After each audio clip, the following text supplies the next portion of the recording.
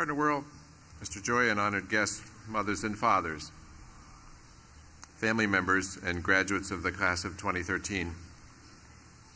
I spend much of my time with students talking about the virtues. This is my last chance to address that subject with our departing graduates. So I thought it was fitting on such a festive occasion to say a word about joy. Before the philosophers and theologians get nervous, I should qualify what I just said. Joy is not a virtue in the strict sense. The Church calls it a fruit of the Holy Spirit.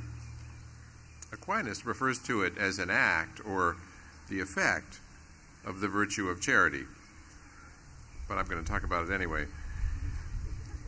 Joy is hard to pin down because it's often confused with other things like pleasure. Zadie Smith, the British novelist, cautions against that confusion in a recent column in the New York Review. A lot of people seem to feel, she says, that joy is only the most intense version of pleasure. Arrived at by the same road, you simply have to go a little farther down the track. But, she continues, joy and pleasure are different in a more fundamental sense. Joy is a more profound sentiment. Profound, Smith says, but less agreeable. Joy has a downside that troubles her, an element of fear and sadness. A spouse or a child who brings us intense joy inevitably changes or dies and leaves us behind. Smith says about joy what Julian Barnes once said about mourning. It hurts just as much as it's worth. In the end, she decides it's worth the trouble. If we've never experienced joy, she writes, how would we live?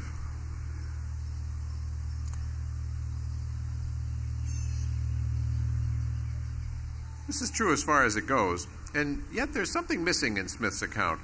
She's right about joy and pleasure being different, but in her picture, joy too is temporary. The house always wins unless you have the good fortune to die while you're still holding good cards.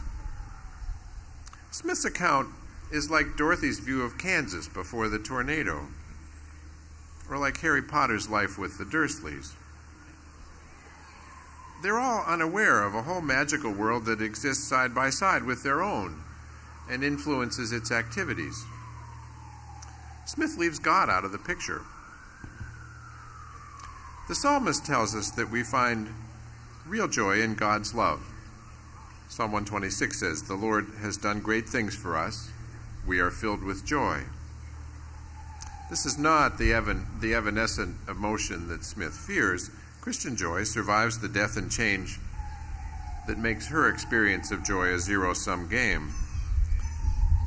If we look carefully, we'll find an expression of God's love in everything we do, in the grace He gives us to do what is right, in the mercy He shows us when we fail. That's the way to begin, by looking for God's love. But finding it is not a one-time thing, and enjoying it is like, in fact it is, being in love. We have to work at it. We have to find joy in what comes our way. We have to learn to be joyful. Flannery O'Connor had a pen pal named Betsy Hester, who started by writing fan mail to her and became a regular correspondent. They wrote back and forth almost every week. This was before texting. In one of her letters, O'Connor writes to Hester about what you call my struggle to submit. It is not, she says, a struggle to submit, but a struggle to accept, and with passion. I mean possibly with joy. Picture me with my ground teeth stalking joy. I don't know about the teeth grinding, but I agree about the struggle and the passion. Love is something we work at every day, and we give and accept it with passion. I mean, with joy. So, on this your last day at Catholic University, let me offer you 3 pieces of advice for finding joy.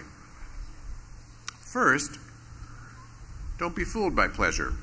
Zadie Smith is right about that. It won't give you lasting joy, and it can distract you from the real thing. This is true about beer and sex and BMWs, about fancy clothes and shiny phones and chic restaurants. Dana Gioia puts it perfectly in one of his poems called Shopping. He says, "I would buy happiness if I could find it, spend all that I possessed or could borrow. But what can I bring you from these sad emporia? Where, in all this splendid clutter, shall I discover the one true thing?" Second, discover the thing in life that brings lasting satisfaction and make that your priority. Loving God, your neighbor, your vocation. This will bring you joy in the long run. Ask yourself, will this matter to me in 10 years, 30 years, 50 years? If it won't, don't waste your time on it.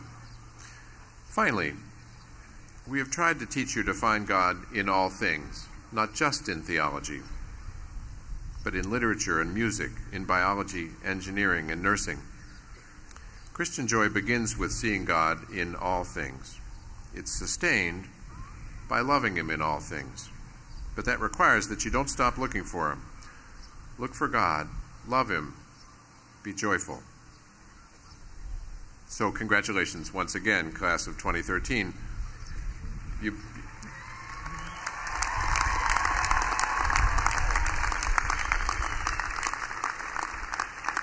You've been in school for at least 16 years, and if you can't take the hint, it's now time to leave.